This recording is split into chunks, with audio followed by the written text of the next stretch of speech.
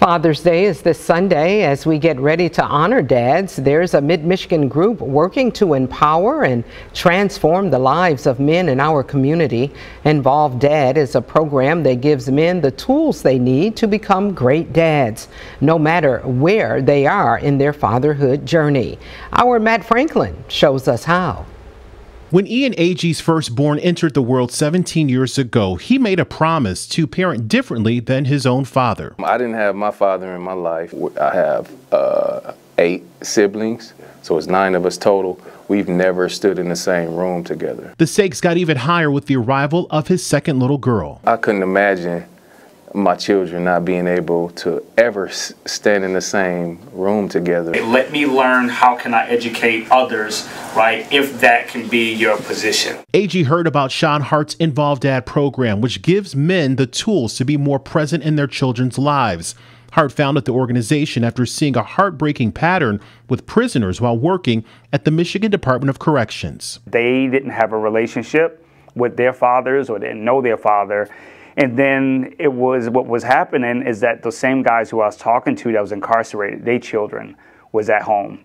And so they wasn't in their lives. And it was like, man, look at this generational cycle. The U.S. Census Bureau estimates that 17.8 million children, nearly 1 in 4, lives without a biological step or adoptive father in the home. What is it about that male figure, that one particular person? A lot of times fathers don't look at themselves as a nurturer.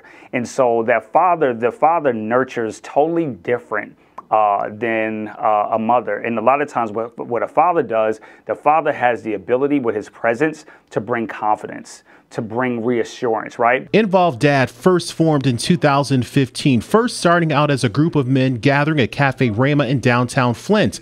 Then this year, the organization moved into its new location off of Robert T. Longway. But they never believed it, man. Right. Here, the InvolvedDad team meets men at all stages of fatherhood, serving as a lifeline for men who often feel the system is working against them. Some of them walk through the door and say, you know what, I've been doing this thing for a very long time, and I just don't know how to do it. I want to do it more effectively. Like I did it my way, I did it that way, but it's just not working. Every time I step into a room and talk to people, I know that probably a third of the room has been impacted by domestic violence. The programs are intentional, all done in a safe space under the direction of trained counselors.